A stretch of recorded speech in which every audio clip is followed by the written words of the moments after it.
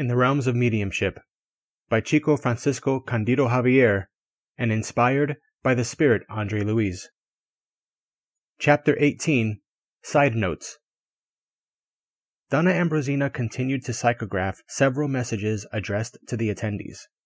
One of the speakers, under the influence of a benign spirit benefactor, was emphasizing the need to conform to the divine laws in order to restructure our mental life, thereby meriting renewing blessings. Some of the incarnates remained lethargic and impermeable, vampirized by the capricious, obsessing spirits that followed them closely. However, several discarnates of average understanding were listening attentively and sincerely to the consoling teaching. Gabriel presided firmly over everything with his lucid and penetrating eyes. Nothing, no matter how small, escaped his perception. Here, at his slightest gesture, mocking spirits were encouraged to renew their attitude. There, sick patients were aided after his silent nod of recommendation. His strong and sure pulse of command upheld the harmony and order of the whole endeavor. We contemplated the large table where supervision unfolded with irreprehensible equilibrium. Observing the busy medium surrounded by what she needed for her work, Ilario asked Aulus, "Why are there so many personal messages from the kind spirits?" "They are comforting responses for those who ask for their assistance and consolation." "And these responses, do they offer cut-and-dry solutions to their problems?" "No. There's always a gap between help and solution in any difficulty, and we mustn't forget that each one of us has his or her own enigmas. If that's the case, why the communications? If discarnates cannot offer a peaceable conclusion to the torments of their incarnate brothers and sisters, why is the door open between them and us?" "Don't forget the need for cooperation on each person's pathway," replied Aulus gravely.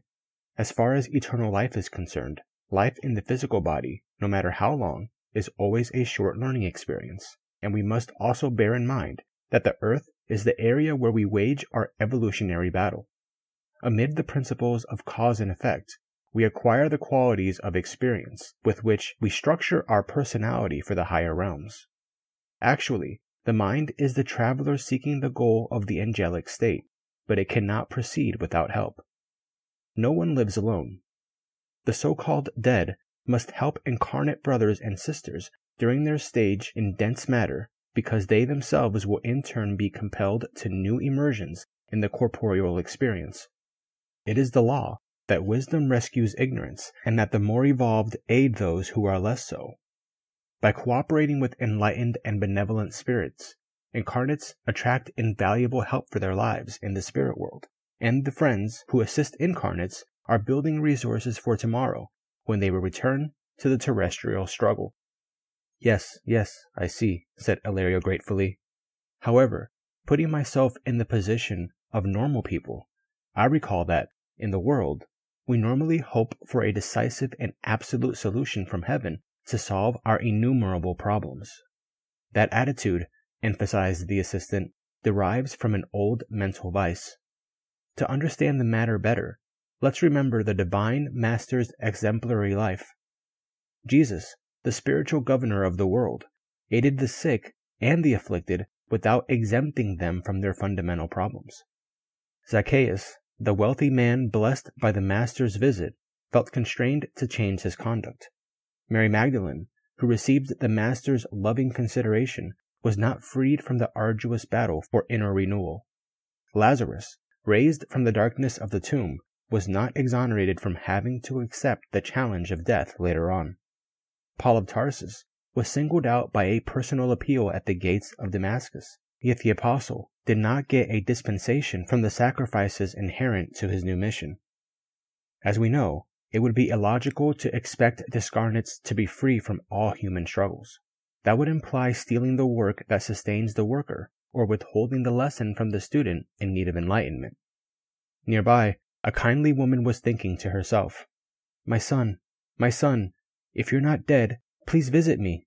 Come. I'm dying from missing you. Say something that both of us can understand. If all is not over, approach the medium and communicate. It's impossible that you could have no pity." Her bitter words, although unarticulated, reached our ears as it flung into the air in a muted voice.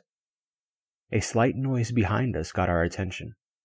A discarnate young man appeared in a deplorable condition and approached the broken-hearted woman, dominated by an invincible attraction.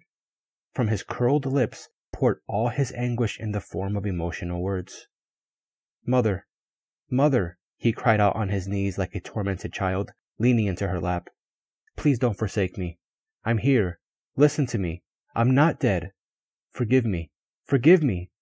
I'm a rebel, a castaway. I sought death when I should have lived for your love. I now know firsthand what suffering is, and I wish I could die for good. So great is the shame that afflicts my heart." Of course, the poor woman couldn't see the agonized figure, but she felt his presence through an indescribable anxiety oppressing her chest. 2 caretakers approached and took the young man from his mother's lap. Following the assistant, as he rushed to help the tearful woman, we heard her clamor mentally. "Wouldn't it be better to follow him? To die and rest? My son. I want my son." Allah supplied magnetic passes, after which the poor woman felt great relief. Then he told us, "Let's review the case of this poor misguided mother. Her son committed suicide a few months ago, and she hasn't been able to calm her inner torment. In her loving devotion, she pleads for him to communicate. But she doesn't realize what she's asking for because the young man's shocking situation would cause her dreadful suffering. For that reason, she cannot receive his words directly. However, by being in contact with the spiritual work carried out here, she will acquire new energies to gradually recover. Of course," added Ilario intelligently, "she will not have resolved the problem of her wounded sentiments, but she will acquire enough strength to get better." "That's right. Moreover," I considered in turn, mediumship nowadays is essentially the same as prophecy in the religions of the past."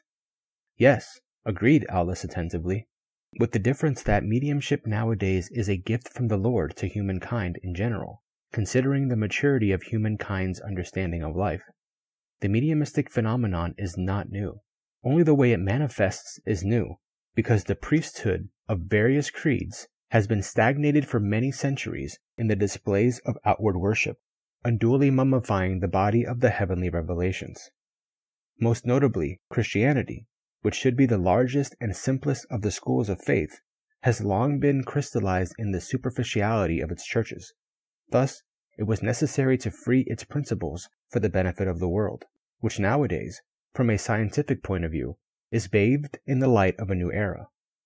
That is why the planet's unseen government decided that mediumship should be brought from the clergy into the public square so that the notion of eternity through the survival of the soul would awaken the anesthetized mind of the populace.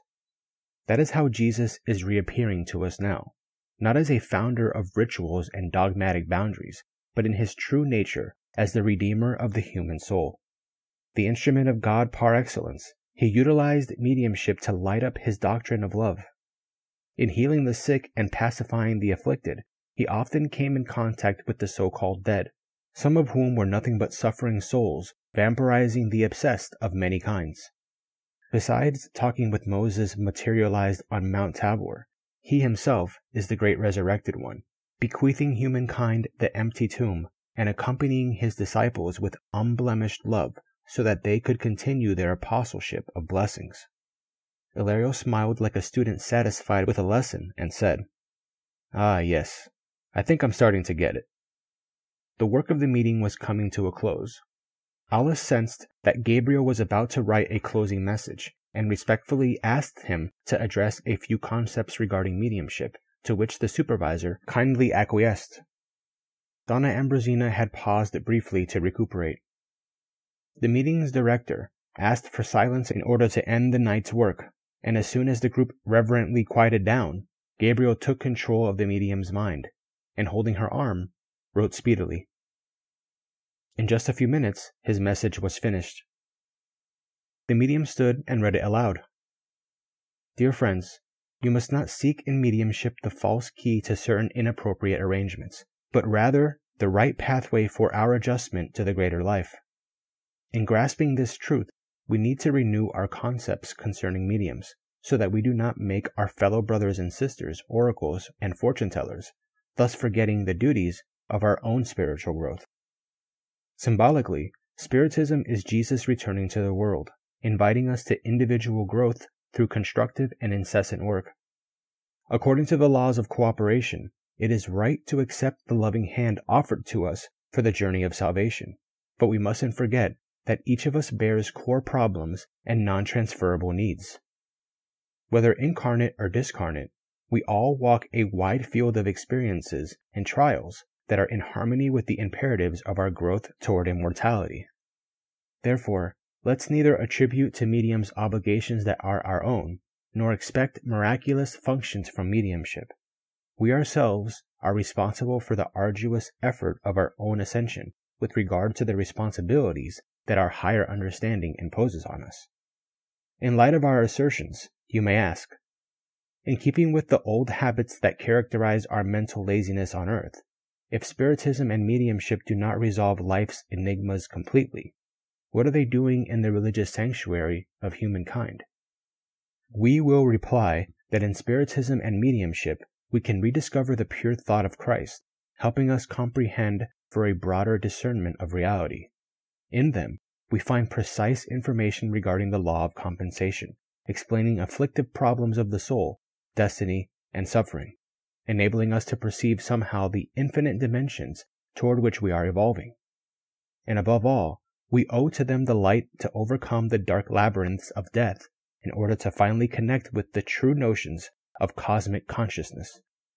Once such formulas of reasoning are attained, we will ask you in turn, do you think it insignificant to reveal the greatness of justice?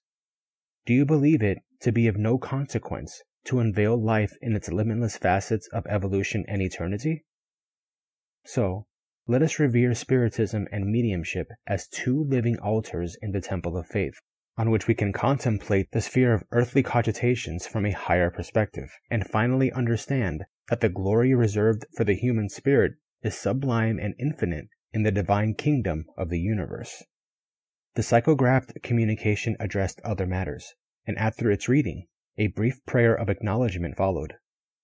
While the assistants returned to their conversations, Ilario and I entered a deep introspection to better learn and meditate in light of the concepts we had heard.